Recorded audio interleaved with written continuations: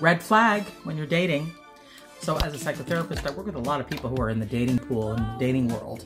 And let me just say this.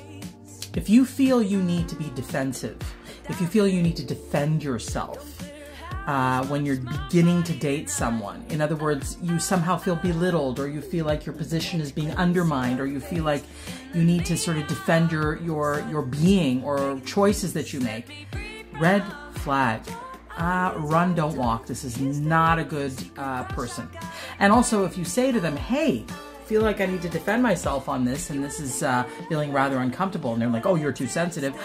Red flag number 2, there's a gaslighting going on. So pick your dating partners wisely and try to not transfer the shit that you sort of learned growing up from family of origin, where you had to be defensive and you had to defend yourself and you had to, constantly fight for a sense of feeling valued and respected. Don't have that repeat in your dating world. Watch these red flags and have the courage to be on your own and say, yeah, that doesn't work for me. Even if they're charming and lovely and all these things, but these are the other feelings you have. There's a feeling of, I don't feel comfortable. I feel like I'm needing to defend myself. I feel like and then you're like doubting yourself. All that at the beginning dating time in your relationship, these are red flags that this is not a good match. Pay attention. Follow through on that. Let them go.